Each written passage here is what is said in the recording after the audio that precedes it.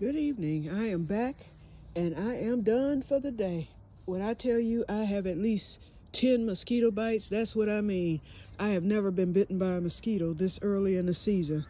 And I'm dirty. I gotta get in the shower. These mosquitoes have torn me up. Let me show you. Here's one bite right here. You can see the redness. Hold on. If I can get past the dirt, because I got dirty today. And they were back there at the back.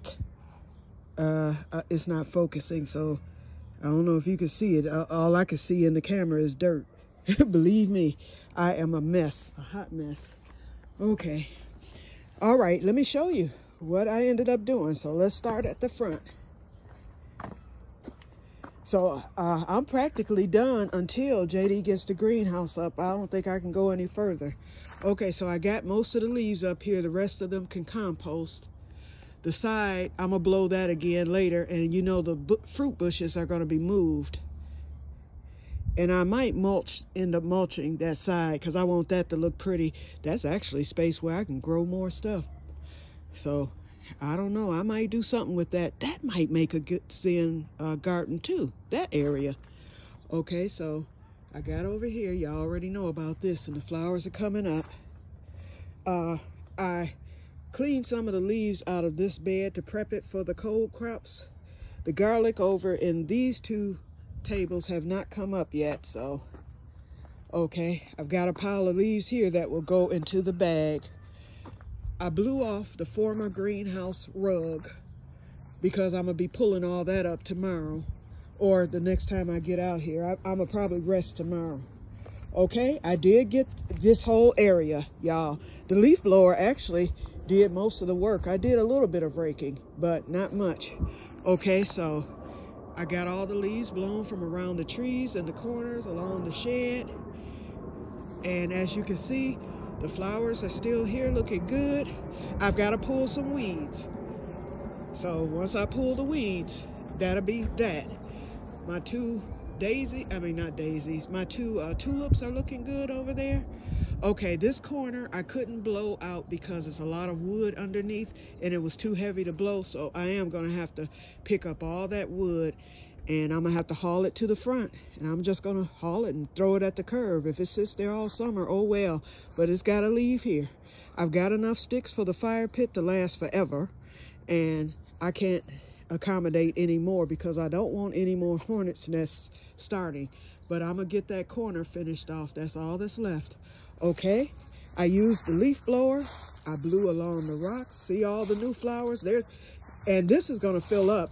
You're seeing spaced out flowers for now, but because the leaves were covering, now that the leaves are gone, the next job is to clean out the weeds, and that should be easy enough. So, and this hasn't been cleaned out in 2 years, so I'm gonna have to get those weeds out of there so that those flowers can come through, because they don't bloom until August. I still need to blow a little bit in between the rocks. I just did what I could because I was getting ate up by mosquitoes. But it looks good, doesn't it? And as you can see, flowers go all the way along this whole pathway. So I just blew the leaves up here. The lawnmower mulcher, I'll get some of them to throw into the keyhole garden for phosphorus, and the rest of them can be mulched up. And but the ones down there will probably go in the bag because they had already started composting. And then this little area over here where you see the flowers coming up, they're actually gonna the flowers are gonna extend. They're just starting. The flowers are gonna actually extend all the way to that tree and beyond. So that whole little area is gonna be full when it's over and done with. So I've got to get that piled up. So that's next. But I'm happy with the progress that I made today. I'm tired, so I'm going in so I don't get bit by more mosquitoes. And look what I found, y'all. Let me show y'all. And this is a Q-tip for you. Until I can do what I need to do, there's nothing I can do. So I stuffed it with some grow bags. Look at that big giant hole. That came from either a gopher or a mole. And I had that problem at my last home.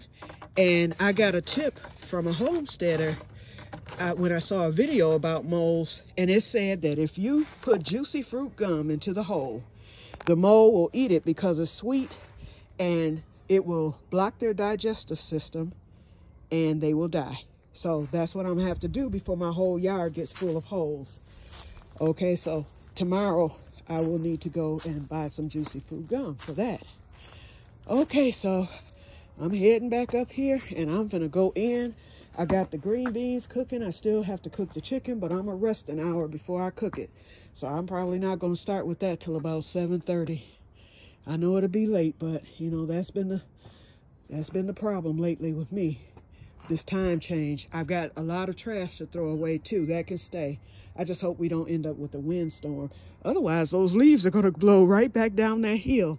So hopefully the wind will stay calm, and hopefully when that rain comes, you know, it won't be windy because the wetness will soak those leaves down. Then I don't have to worry about them blowing.